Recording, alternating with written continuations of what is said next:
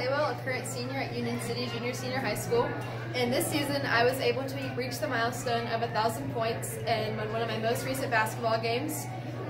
It's taken me 4 years of playing varsity and 4 years of hard work and dedication, and I couldn't have done it without my teammates, my coaches, and my support. I have loved playing on this team, and I wouldn't trade it for the world.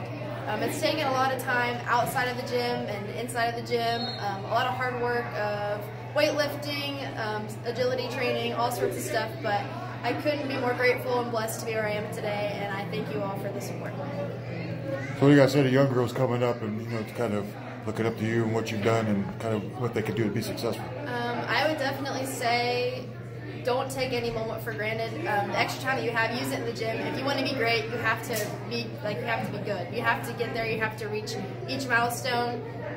It takes time. It takes a lot of time and it takes a lot of hard work, but it's definitely 100% worth it. And once you get to that point, you look back and you are so grateful for all the work that you put in before.